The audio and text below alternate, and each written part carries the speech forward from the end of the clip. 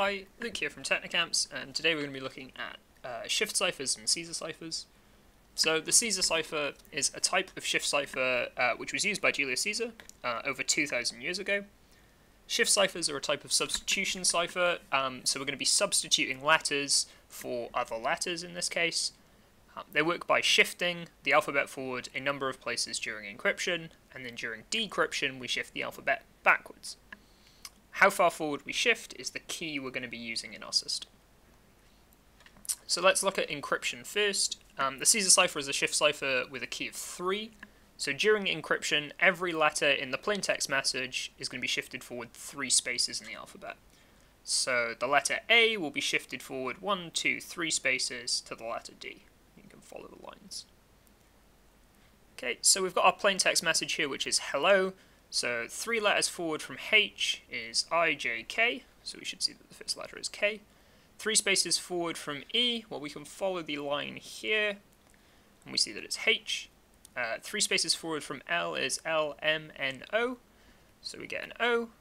3 spaces forward from L is still going to be O, and then 3 spaces forward from O is R. Okay, so this was all encryption, and we were shifting forward 3 spaces.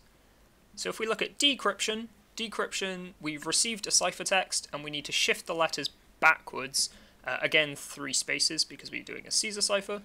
So we've received the ciphertext ZRUOG.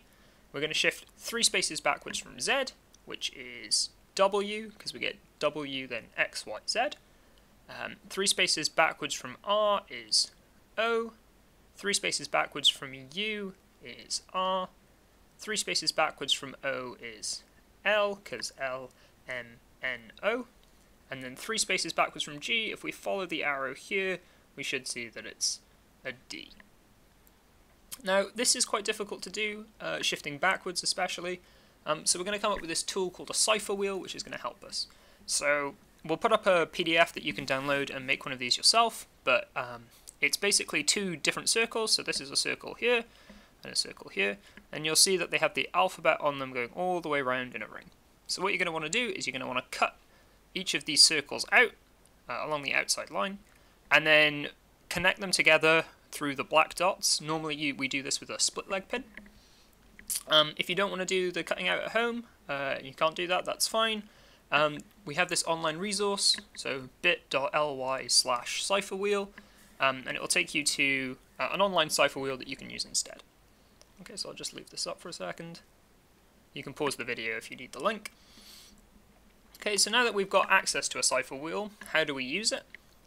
Step 1 is to rotate the inside ring, so the smaller of the 2 rings, so the key number is directly below the letter A on the bigger wheel.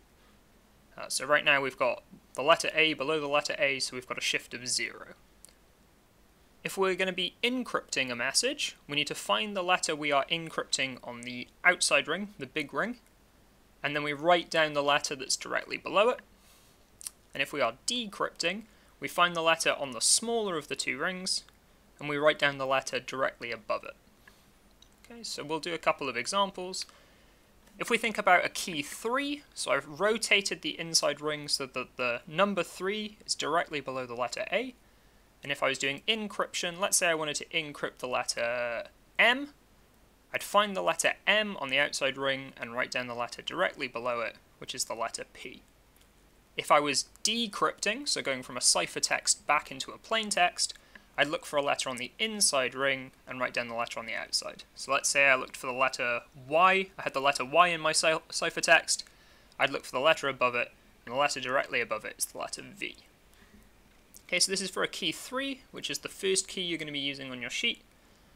Let's look at some other ones though. So key 17, again I've rotated the inside ring, so the number 17 is directly below the letter A.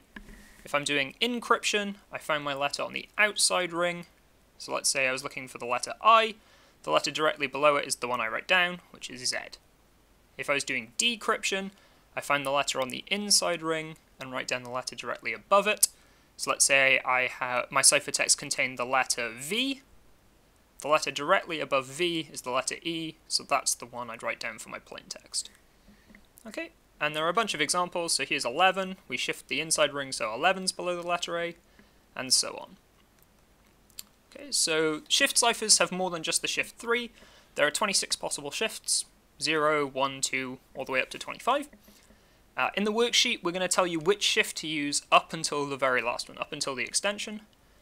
So when you get to the extension, if you're struggling, you can still break it, and here are some tips. So the most common 3-letter words are the, and, are, for, and not. Letters after apostrophes can only be D, like I'd, double L, like I'll, an M, like I'm, RE, like you're, an S, a T, or a VE. Okay. And then single letter words can only be an A or an I. There are no other single letter words in the English language. So if you're stuck and you need help, come back to the video, but hopefully you should be able to do the worksheet now, and once you've done the worksheet, submit your answers online, and hopefully you'll get some points.